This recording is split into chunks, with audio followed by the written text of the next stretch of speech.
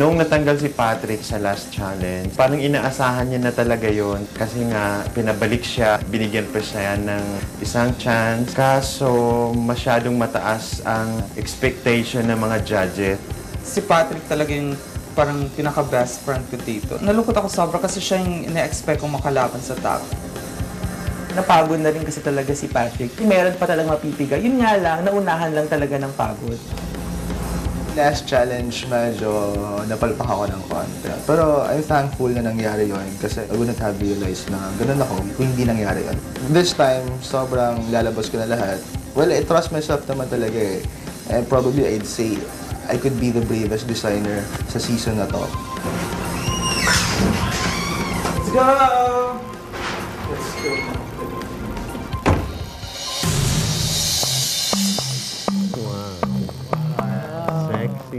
Hello, designers. So there's 4 of you left. Yes. Are you ready for your final challenge? Yeah! Yes. Okay, but before we do that, let's choose your models.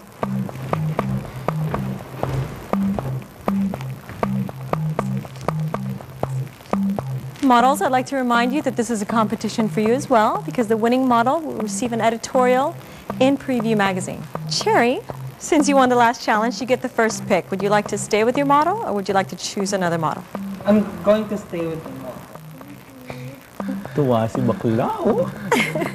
Next, Santi. I'm sticking with Reynalyn. Russell? Sinoya. And Manny.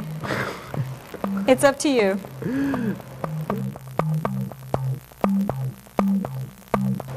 Julian. Okay. Sorry, So Russell, that means you're out. Thanks, Russell. Thanks, Russ. I have here with me a hint for your next challenge. You're going to be taking a trip. Wow. Oh my God! Manila, Cebu, Manila. Siyempre sumigaw ako, di ba? Pero yung sigaw ko parang pang Japan. They're going to Japan, pero no, Cebu siya, di ba? So get ready, you have a plane to catch. Go, good luck, I'll see you on the runway. Bye! Excited kasi syempre, di ba? Top 4 goes to Cebu. Ako po si Chris Arthur. Talaga. Masaya. Kasama namin si Joji, papuntang Cebu. Hindi ko alam kung ano yung challenge after na binigyan kami ng ticket na papuntang Cebu. Kanya-kanyang hula. The forward line to the departure.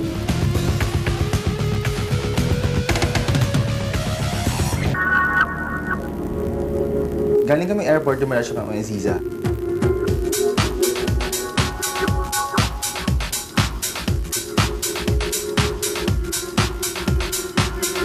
First of all, I'd like to congratulate you for having come this far in the competition.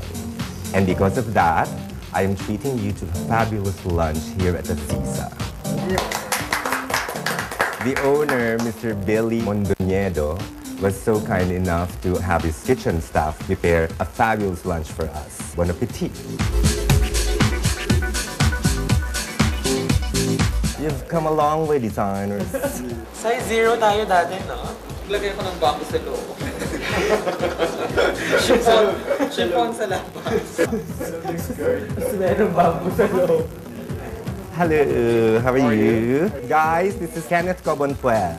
Big Kenneth Cobonpue, my God, you have no... The most influential, probably the most sikat na furniture designer sa Pilipinas. Ganun siya kalaking tao. It was nice! Oh my God! Oh my God!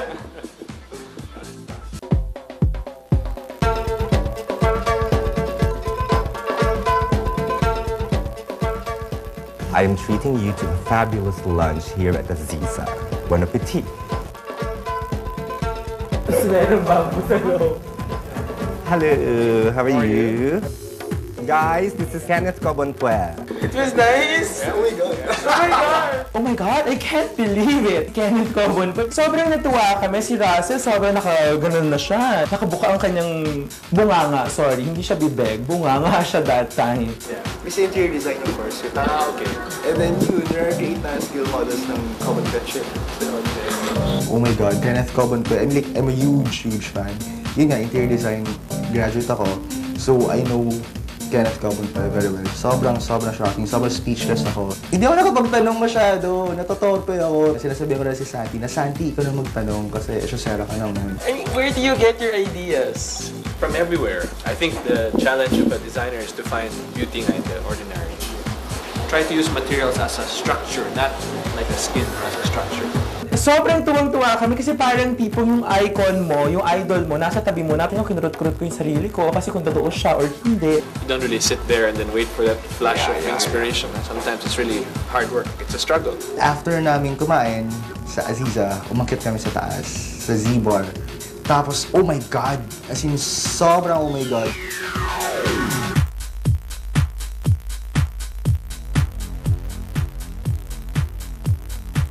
Para siyang wishing bone ng manok. Nung paglapit ko pala, kawayan, kaya nagtawanan sila. Sabi niya, ang daming manok na pinatay dito para mabuo tong bar na to. The lattice work of metal and bamboo. This took about a year in the making. The challenge was to take out boundaries, no walls, where you don't really see the roof and the walls coming together. Hindi ko siya masyado kilala, pero nung nakita ko siya at saka yung mga gawa niya, parang, oh my God, hindi lang pala siya gwapo. Ang galing-galing pala niya. So would you all like to come to the showroom? Yeah!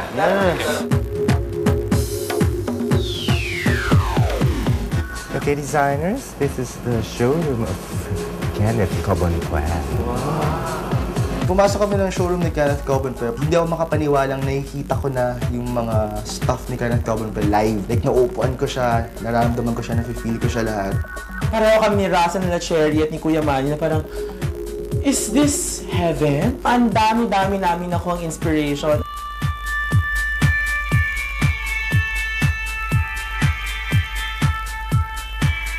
I idolize Kenneth Cobon Pet. We kind of think alike. I love his furniture, not because he made furniture for Angelina Jolie or Brad Pitt, but he's really like a god for me. I mean, ang galing. Sobrang iba siya mag-isip. Ang galing. Yung hinanap ko kaagad yung higa ni Angelina Jolie.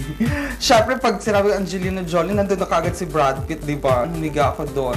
Niyakap-yakap ko siya. Feeling ko niyakap ko na si Brad Pitt. The one that really caught my eye was the dragnet chair. Kasi it was in red. Yung dragnet was inspired by lovemaking, fashion. Well, ibang klase experience. I mean, hindi ko ma-explain. And these are some of my favorite materials. This is rattan. I like it because it's inexpensive. You can very flexible. We coil it or we layer it to create that structure. Abaca.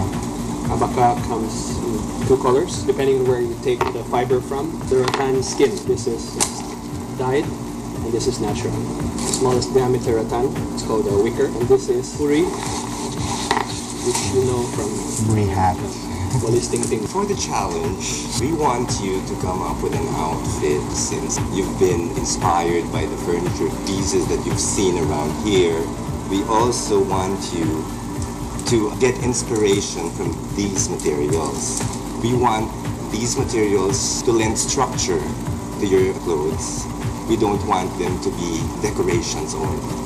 Try to play with the materials, understand them before you create the design. Understand what makes them beautiful, what makes them structural. So designers, from here we go to Metro Quezon, Cebu, and you are given 5,000 pesos to purchase your materials. And you have only 45 minutes to purchase them.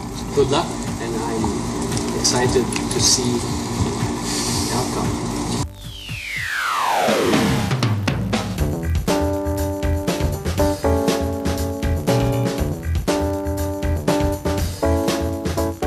Dalawa na lang. Dumalal siya kami ng Metro Quezon sa Cebu para bumili ng stuff na gagamitin for the challenge. Ang napili kong material is yung embroidered chiffon na brown. Tapos lalagyan ko siya ng lining na gold para lumitaw yung design.